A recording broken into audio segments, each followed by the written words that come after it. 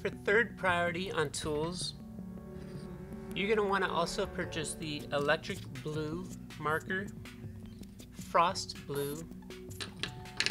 You're going to want the clear blender, as well as cool gray number 5.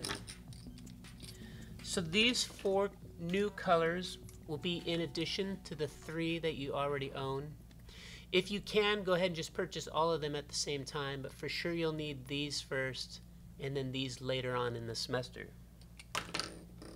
What we're going to do with the 2 blues is I'm going to show you how to make a white dress shirt with denim pants.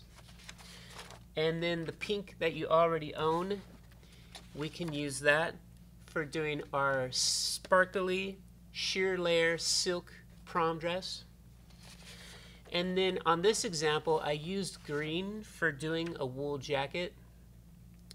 But if you want, you can just use the same brown that you have for their hair to make the jacket. And then we're going to use the cool gray to learn to make black for the boots. Plus you'll use cool gray for other things as well, for doing shadows and stuff. So these are required for the class.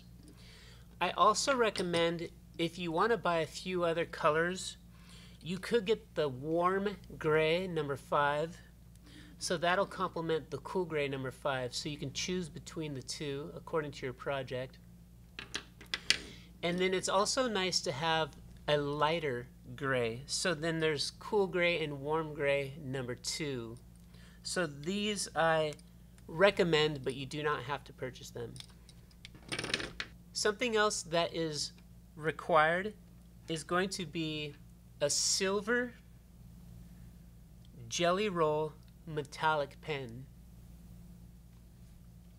And then I recommend, if you want, you can also buy the white Jelly Roll pen, and there's also a gold metallic Jelly Roll pen. The advantages of these pens is this will color on top of anything. So if you made something black, this will still go on top of it. For doing any kind of fixes, so if you accidentally went over too far with your markers and you want to do a fix on your project, you can use the Recollections white. So this is an opaque marker. And so this marker will go on top of the color itself if you need to do some kind of a fix. So again, that's white opaque Recollections marker with the wide tip. Something else for doing corrections, but also for doing a new technique that I'm going to show you. There is the correction paint pen. And there's 2 things about this. Number 1, the tip of it is a ballpoint, just like on the tip of a normal pen for writing. But also these are soft, so you can squish the sides and you shake it to stir up the paint, and then you can start painting with white correction fluid. And then the advantage of this is, after I have corrected something, I can come back, let it dry completely, and I can still draw on top of this. Another version is this one, where it looks like a pen, but it still has the wide middle section and it's squishy. And again, it's the ballpoint. So either one of these is fine. Something else that I recommend is to have just a thicker piece of fabric. So basically this is corduroy. And you'll notice with your markers when you first open them up that sometimes the tip will have a big giant drop of ink on there. And so sometimes I'll just touch this first onto some fabric and then I'll start coloring. Also, if you go to the section in like Walmart or Target, and they'll have like camping gear and stuff, and they'll have these little cinch sacks. And something like this is great for putting all of your markers and pens and stuff in here. So again, that's something that I just recommend. When you're at the store looking at markers, there also are Sharpie metallic silver and Sharpie Metallic Gold. One of the cool things about these is just that it has the wider tip on there. So if you need to make a larger area, metallic silver or metallic gold, these are nice. Whereas on the little jelly ones, the tips on these are really tiny, so it's just a little ball point. So this is for doing a lot of little tiny details. So for sure, you're going to want to have the silver jelly roll. And then later on in time, you might find that you'll also want to have the wider tip on there. So it just depends on how much you're going to be using a metallic effect on your designs. Something else that is also required, you're going to want to have a piece of tulle. So this is tulle fabric. And the level of this would be considered fine or lightweight. What we're going to use this for is when we do our dress, the upper layer, which is the sheer see-through layer, we're going to use this tulle in order to get the texture here on her dress.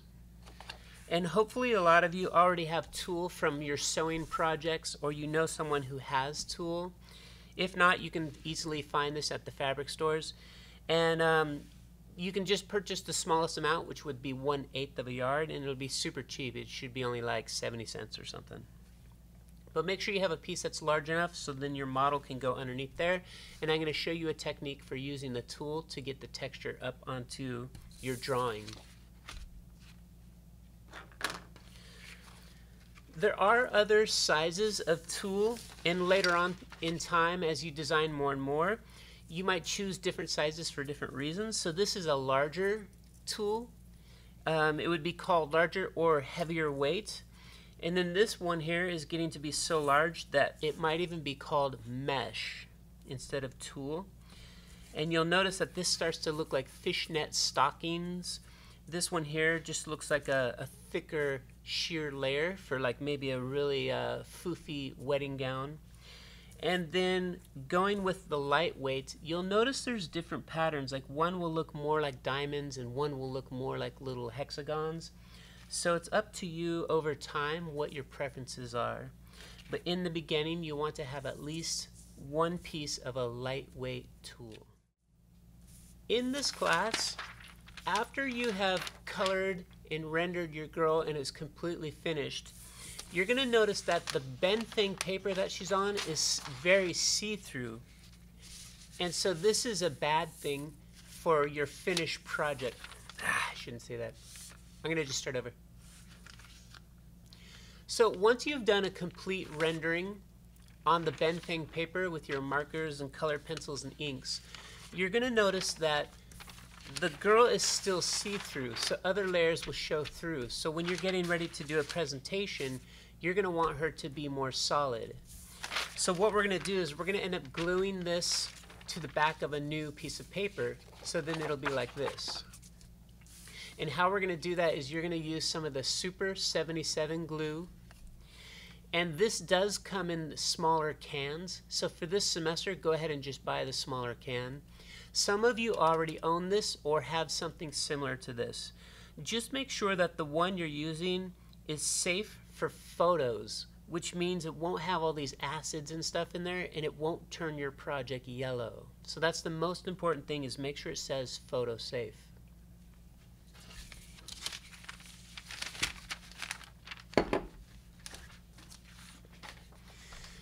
Then after we glue our girl to a fresh piece of paper, eventually what we're going to do is we're going to cut them out and we're going to stick them onto a background to display everything with the fabrics as well as the Pantone colors and having a cool background and everything. And how we're going to do this is we're going to use rubber cement. And you're going to want to have rubber cement. And same thing, make sure it says something about photo safe or acid free. So it doesn't matter what brand you get, but it has to be acid free or photo safe. And again, that way it does not turn your artwork yellow. And one other thing you're going to want is, this is a rubber cement remover. And basically what it is just a block of dried rubber cement. And you're going to use this to clean off all of the old rubber cement. So you'll have to have one of these. It's easy to find rubber cement anywhere like Target and Walmart, but it's really hard to find these. So when you go to purchase your markers from an art store, you're going to see that you can find these easier as well. When we're doing our fabric, when we're attaching our fabric to the board here, the rubber cement does not work very well with fabric at all. So what you're going to want is to use a hot glue gun. Most of you will probably already have a hot glue gun. If you're going to go buy one, just buy the cheapest one that there is. So somewhere from Target or Walmart. And I've even seen hot glue guns in the 99-cent store. And then when you're there, they'll have some of the replacement glue pouches. And you don't need very many for this semester. So if this already comes with like 3 more glue sticks, it's probably all that you're going to need for the semester. But if it only comes with the 1 glue stick inside of here and there's another pack of glue sticks, make sure you get more. And again, you're going to use this to glue down the fabrics to your boards. Now, when it comes time to cut your girl out, to cut all the white paper away, something that I like to use is an X-Acto knife. Along with using the X-Acto knife, you're going to want to have some kind of a cutting mat. And in your kitchen, you probably already have something like this. If not, make sure you get one when you purchase this, or if you're at a store like Target or Walmart, you can go to the kitchen section and just look for some kind of a cut mat. If you're used to using scissors, you can use scissors as much as possible on your figure, but eventually you'll need to cut in between her arms or in between her legs, and you have to have an X-Acto knife in order to do that. So basically that's all of the tools for this semester. If there's anything I'm forgetting, I'll remind you as we go. And then also at the beginning of each demo, when we start using these tools, I'm going to give you a lot more detailed information on how to use the tools and why we're choosing the different brands that we're using. And so you'll see once we get to those parts of the demonstrations in this class. In this class, for the 3rd priority list of tools, you're going to need 2 different binders. One of them is going to be your 8.5 by 11 for when we do our writing assignment. And you're going to want something to cover this up so you have a nice presentation. And again, this is something that you'll be using for like a job interview or if you transfer on to another school. This is the really basic ones where it's just 2 clear sheets and this little plastic spine, and it pops out, so then when you put your papers in there, it'll snap them back into place. If you have a fashion class that already requires that you have a presentation book, so that again, this is just more empty, clear sheets, you'll notice that you probably will have a lot of sheets left over from your other class. So if you want to, you can also use that presentation book in this class as well, and you'll just have a section where it will be your target consumer and your brief and color palette and everything. The other required binder is going to be a presentation book that is 11 by 14. You'll notice there's several different brands that have these presentation books, and I found that the Dick Blick ones are the least expensive, but they're still a really good quality. So they have the plastic cover on here, and then all of the sheets are laminated permanently inside the book, so you can't add more pages, but it gives you quite a bit. You won't even use all of these pages. And then also each page comes with a black piece of construction paper inside of there that fits perfectly. And that way when you put a project on this side and then you flip it over to this side, if your paper was kind of see-through, you still won't have any issues with that.